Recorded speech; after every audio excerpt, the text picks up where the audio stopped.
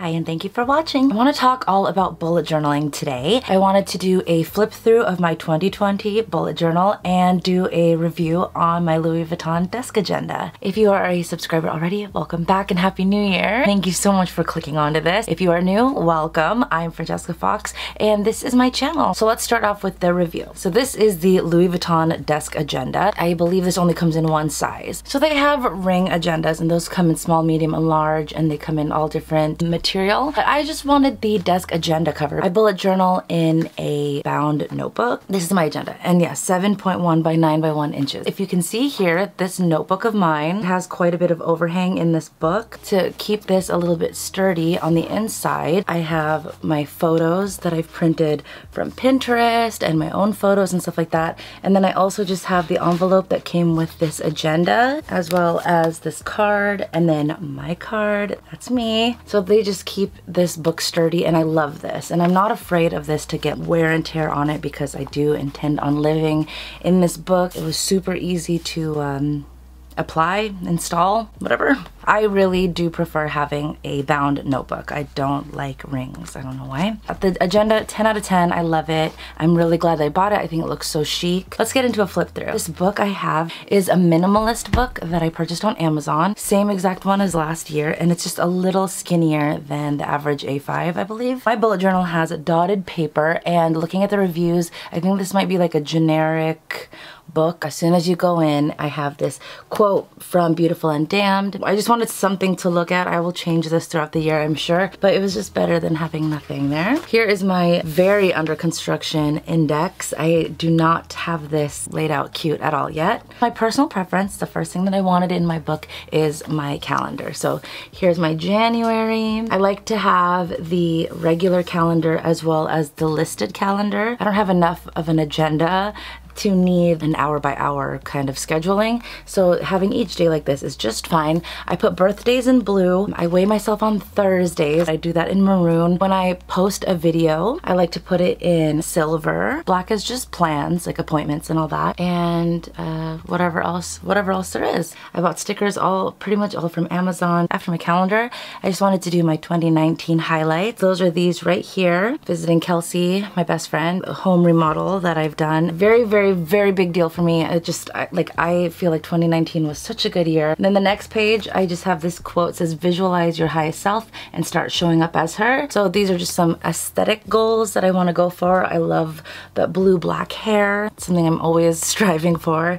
Elle Woods is my spirit animal. I look up to that character a lot, and I try to just, okay, like when things aren't being as accepted as I would like. Do you remember like when magazine articles used to have the celebrity like write on them, like do handwritten profiles or whatever? I tried to emulate that with my dogs. So here's Cindy and Sebastian. Fun fact, I don't like love the name Cindy, it just like stuck. I don't call her Sin for short because those are bad. So I call her Shin for short, and I looked it up, and Shin actually means dog in French. So on her profile I have it saying Shin, just like the tattoo I got of their names.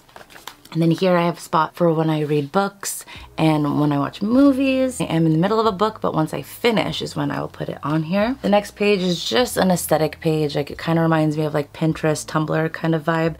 Just pretty girls, like things. There are so many important aspects to a person, you know, their heart, their mind, and all that. But the thing that's easiest to convey on paper is the aesthetic and their look. So that's what I have on here. Then I have my 2020 goals and all that. So the rest of the book really is just half done layouts. I want to have my pages pretty already. I put themes all throughout this book. I just sectioned them off, and then I left spots to post pictures from throughout the year or to add more to the layout and decorate it and stuff like that. So it's not like completely done. It's definitely still room for living in.